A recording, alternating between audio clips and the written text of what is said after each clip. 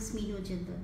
I've been lucky enough to be born in a family where iron and steel, oil and gas, power have been businesses that have been there forever. I was very attracted towards it. I joined my family business.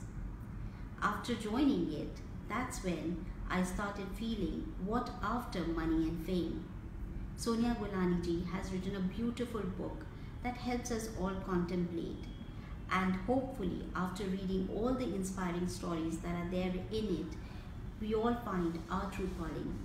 I found mine when I found accessibility as a topic worth fighting for, worth living for, worth driving passionately for.